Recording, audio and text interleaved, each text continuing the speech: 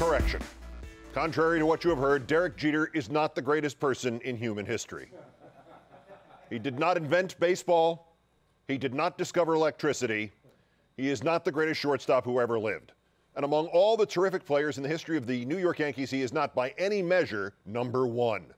Those 10 great Yankees I mentioned, Ruth, Gehrig, DiMaggio, Mantle, Munson, Nettles, Randolph, Messina, Ruffing, A-Rod, where does Jeter rank among them for best WAR per season with the Yankees?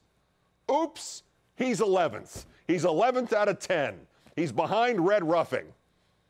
You don't know who Red Ruffing was, do you?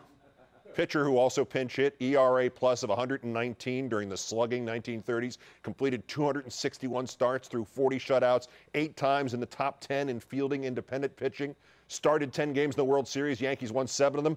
He didn't get a farewell tour either. Here we go. And we're back at the Steve Malzberg show. I was just immersed in Operman's rant there. That was remarkable. Joe Concha filling in for Steve Malzberg today, and this is the Malzberg panel. We're going to talk about what Mr. Operman had to say in just a moment. First, let's introduce our panel, co-host of Steele Ungar on SiriusXM. And what channel is that on, by the way, Rick? 124. 124. And senior political contributor for Forbes.com, Rick Ungar, and senior partner and owner of the law offices of Adam M. Thompson, P.C., and syndicated talk show and TV commentator Adam M. Thompson, Newsmax contributor and political analyst. Wow, that is one long title. Guys, thanks for joining. We appreciate it. Great to be here as always. Sure. So, Adam, I'll start with you since I understand that you are a Yankee fan. I don't know if you were able to hear Keith Operman's rant on Derek Jeter. In terms of the numbers, Keith is exactly right. He does not have the greatest numbers in the world. Then again, shortstops normally don't have great numbers to begin, at least from an offensive perspective. But still, not to get too deep in the weeds, is Derek Jeter, does he deserve to be called one of the greatest Yankees of all time, as in top 5 or at least top 10? He absolutely deserves to be called one of the greatest Yankees of all time, if not one of the greatest players of all time. Let me just start by putting on my Yankee hat. I was one of the fortunate few to be at the stadium last night, and I've witnessed many games in my lifetime, from World Series closeouts to the game after 9/11. The crowd was so electric, I never heard in unison for 2 innings an audience shout continuously a chant. And for 2 innings, they were like saying, "Thank you, Jeter, Derek Jeter." I mean, it was just incredible. And that's because what Keith Oberman missed in his piece was there's more to a baseball player than statistics and numbers. You bring with you character. You bring with you leadership. You just have to look at Lou Gehrig. You have to look at Cal Ripken.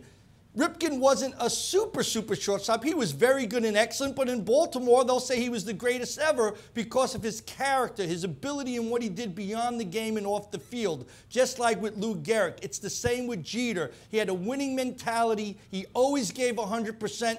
And just to throw in an extra tidbit, it's not bad that he ranks 6th of all time of every player who ever played the game in hits. Not a simple feat. He had consistency, and the consistency was always with excellence. He was a winner and knew how to win. Wow, Adam, well said. That answer was as long as Jeter's career, I think, actually. So that was as spirited as you'll ever see. Now, Adam, it's great you're at the game last night. I mean, God bless you for being able to get tickets. I had 2 friends that were there, and they said that one of them actually, just not realizing that Jeter was coming up, was coming out of the bathroom and saw no one at the concession stands. No one in any of the concourses, because it was Jeter's first at bat. Oh my God, he ran there and he saw the double. So, hey, Rick, we talk about intangibles. And sometimes we bring up JFK and we say, well, he wasn't the greatest president. Look at the Bay of Pigs, look at this, look at that. But sometimes intangibles are a lot more important to an audience, to a country, than numbers. Absolutely. Your thoughts? I mean, Adam really did nail it. He said it perfectly. He said it a little long, but he said it perfectly. Lawyer, baby, you know. Passion. Look, this is why Keith Oberman can't hang on to a job. He can be such a yutz. He totally misses the point of what Derek Jeter is all about. A guy who lasts 20 years in the major leagues. I mean, think about that. That's extraordinary. A guy who doesn't get in trouble, a guy who's a leader, a guy who knows how to not talk too much. You know, it doesn't really matter why the people in New York respond to Jeter the way they do. It doesn't matter why, for 2 solid innings last night, they sat there and chanted, you know, "Goodbye, Derek." You know, Keith, you ought to watch it. You're running out of places to work. You're just out of touch. You're out of touch with how people feel. You're out of touch with feelings. It was a stupid rant. Yeah, I think Keith sometimes likes to draw attention to himself. Yeah, you think that might have something to do with it? I've heard that before. He worked at MSNBC and he went back, and he worked at ESPN and he went back. Keith shows you can go home again, but I think in this case he wanted to be contrarian just for the sake of being contrarian. But give Keith Olbermann at least this: there is no greater living baseball historian right now who just knows numbers. What he was just saying before of Red Roughing, he was saying that off the top of his head. That was not impromptu. He is like Dustin Hoffman in Rain Man, the way he could count matches on the ground. Would Nate Silver disagree with that statement? Well, that's a good point. But Nate and him are now co-workers. But to your point, as an adult, as a 43-year-old male, I don't get chills watching anything on television anymore, particularly from a sports perspective. And watching that last night live, and boy, it was set up nicely by Buck Showalter, the Baltimore Orioles manager, by the way, because really, technically, with a guy on second and only one out, they should have walked Jeter to create a double play. But Showalter, knowing what this was in history, knowing that he would not get out of the Bronx alive if he walked Derek Jeter intentionally in his final at-bat, pitched to him, and Jeter did exactly what he's done his whole career: go to right field, get that base hit. And again, there are very few good guys left in sports today. You can count them basically on one hand. The Mannings, Tim Duncan, Derek Jeter, and if any of them were ever caught doing anything bad off the field, you would lose all faith in society as far as that's concerned. So, Adam, I love you in your hat. If you could keep that on for the rest of the segment, that would definitely be appreciated. Can I just spoil? Go ahead, Rick. Can I just spoil the whole segment by saying, "Go Tigers"? Go Tigers, who I believe won the American League Central, correct? You just killed the whole segment. I don't want to rain on the Yankees today, but yes, it will be the Detroit Tigers this year. Interesting. Newsmax Sports, Rick Ungar says that the Detroit Tigers, this is going to be the headline in Newsmax.com. Ungar says Tigers. Interesting. Well, I'll go in those weeds for a second. They have gone to the big dance and twice, I think, in the last couple of years, and both times embarrassed themselves on the World Series stage. You had to bring that up, didn't you? That's true, but the pitching staff you can't argue with, and boy, we're going way deep. Pitching, that's always the foundation. By the way, not unlike my other favorite team, the Ohio State Buckeyes, who keep going to the big dance and embarrassing themselves. I'm not sure what this is about. That's true. Can we shift gears for a moment to what our Newsmax friends at home, our audience, is saying? Look, we love the sports stuff, but you got to move on. Okay, maybe so Rick needs to stop endorsing teams because they don't seem to do well after he picks them to win. That could be the problem. Well said. So let's go from Derek Jeter, who kept himself in phenomenal shape. He's nearly 40 years old, if he's not 40 already, playing for the New York Yankees for 18 years. Then we go over to North Korea, where, boy, Kim Jong-un is having some problems. He apparently is suffering, according to the IB Times, from gout due to hereditary obesity. Some may make a Michelle Obama joke right here that he should be eating better at lunches and so on. I am not going to do that right now, but Rick, are you rooting for your friend Kim Jong-un at this point? I only want to know one thing. Can gout kill you? Hey, Adam, do you know the answer to that? I'm only pre-law. I think any disease that continually spreads and then leads to infection can kill you. Then so let's root for gout. Who cares that he's sick?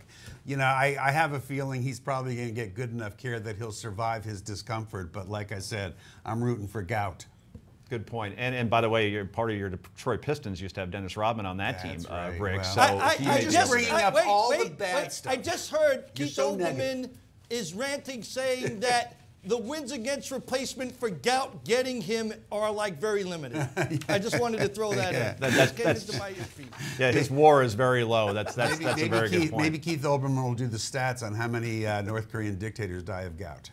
Very good point. Boy, now this is going to be difficult. As an anchor, this is called segueing, and usually you try to pick a word that somebody says in the last answer and do that. This will be, literally impossible because now, unfortunately, I have to go to our third topic, and that's about an ISIS terrorist saying that we will attack New York City soon, and this, according to the Washington Times, Vice News actually picked this up, saying that one gentleman that is in ISIS, I shouldn't call him a gentleman, one terrorist that should be eliminated from this planet, says, quote, "A lot of brothers there are mobilizing right now, mobilizing for a brilliant attack. My friend, we're currently in New York right now, Rick Ungar.